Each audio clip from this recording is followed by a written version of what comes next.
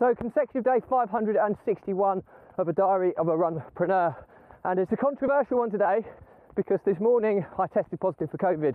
and you're probably thinking he's out running and he tested positive for COVID, and I did argue with myself whether I should do this or not, and so what did I do? I googled and checked the NHS guidance website, and it stipulates on the page that if you test positive for COVID, under the do section with a tick next to it, it says do exercise outdoors away from others. So I thought, well, there you go, I've been given permission from the NHS guidance website to come out. Controversial, but I need to do this to clear my head, and I would never do it if I was around others. As you can see, I'm in the middle of nowhere on a farm lane, so I'm doing my best bit to stay away from others. But I also talked about coming back from a break, first day back as an entrepreneur, and the in tray,